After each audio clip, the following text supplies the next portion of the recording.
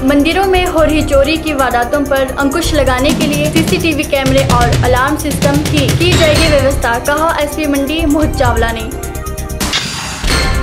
छात्र छात्राओं को आकर्षित करने के लिए विभिन्न प्रकार की प्रतियोगिताएं की जा रही है आयोजित। प्रतियोगिता में लगभग 150 छात्राओं ने लिया भाग। सोलन में नेहरू युवा केंद्र द्वारा 2 दिवसीय प्रशिक्षण शिविर का समापन। विभाग द्वारा चलाई जा रही विभिन्न योजनाओं की दी जानकारी। और 12 और 13 अगस्त को मंडी स्थित गांधी भवन परिसर के सभागार में 2 दिवसीय रिदम नाट्य रंग महोत्सव का किया जा रहा है आयोजन।